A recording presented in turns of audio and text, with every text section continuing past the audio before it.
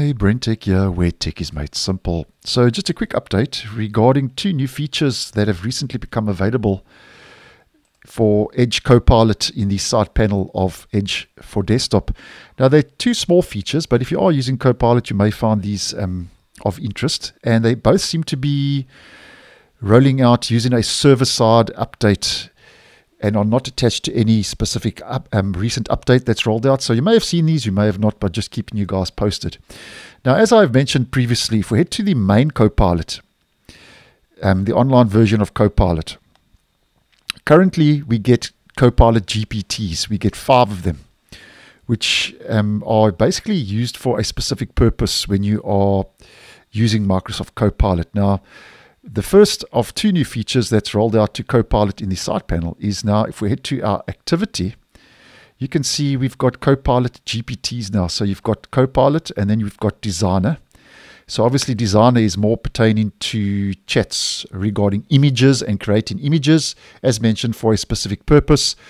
And if you want to head back to Copilot, your overall kind of default chatbot and chat responses, you just click on the Copilot GPT. So that's the first of 2 new features, 2 GPTs available now in the side panel. Now the second feature, if we head down to the chat box, we can see there is a new little feature here called using relevant sources. So if I click on that, we first got relevant sources, auto detect source based on the question. So that's the default.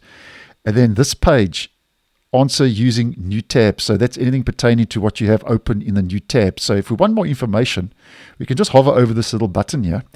And it says, in addition to answering general questions, Copilot can respond to requests that pertain to a PDF, other documents, and web pages opened in your current Edge tab. So just to demonstrate, using a sample PDF here in my new tab page and using this page, that's obviously my new tab page, and I'm just going to say summary, cut to the chase, hit enter, and obviously now that will give me a summary of that PDF. So I think this is quite handy,